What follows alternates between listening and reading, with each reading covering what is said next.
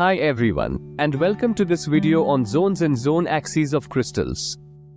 Today, we'll delve into these fundamental concepts in crystallography, which is the study of crystals and their structures. Let's take a look at the image on the screen. This figure depicts a quartz crystal, a commonly studied crystal. Here, we can see several faces and edges. Notice the edges highlighted in blue. They are parallel to each other. These edges, along with the faces, together form a zone. So, we can say that a zone is a group of crystal faces that intersect in parallel edges. Now that we understand zones, let's introduce the concept of a zone axis. Within a crystal, we can imagine a line that runs parallel to all the parallel edges belonging to a specific zone. This imaginary line is the zone axis. It acts as a reference point for the zone, representing the direction of all those parallel edges.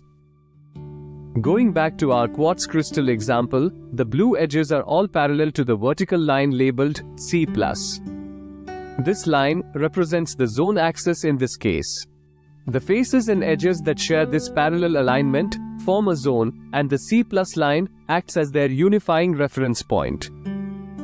It's important to remember that crystals can have numerous zones and zone axes. The number of zones and axes present depends on the crystal's structure and symmetry. In our quartz crystal example, there could potentially be more zones beyond the one we have identified. For instance, imagine a horizontal plane passing through the middle of the crystal, intersecting the vertical axis, C+, and some of the faces. The edges formed by this intersection would create another zone with a different zone axis perpendicular to the C+ axis. Zone axes are often denoted using Miller indices. These are a set of numbers that represent the axis's intercepts with the crystal's unit cell axes. The unit cell is the fundamental building block of a crystal structure. Miller indices express the reciprocals of these intercepts. We shall discuss about the Miller indices in the next video. It's an important concept in crystallography.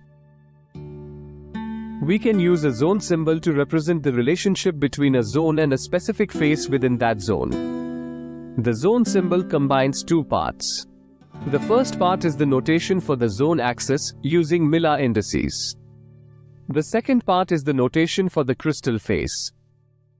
For instance, if the zone axis is denoted by 100 and the crystal face by 100, the zone symbol would be represented in this manner. This indicates that the face 100 belongs to the zone that has the 100 axis as its reference.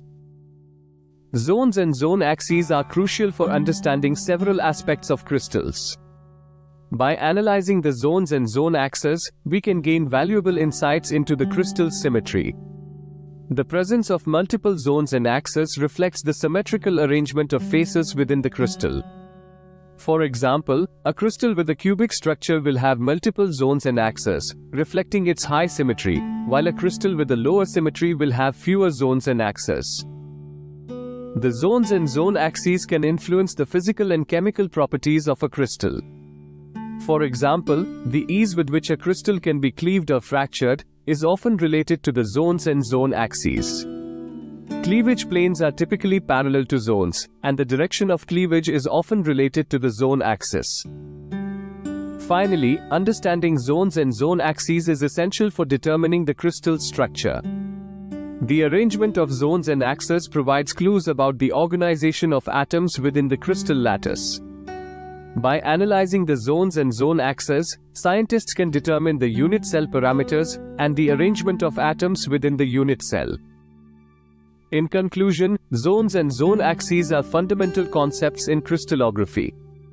They help us understand the way faces are arranged in crystals, providing valuable insights into crystal symmetry, properties, and structure. As we delve deeper into crystallography, understanding zones and zone axes becomes increasingly important.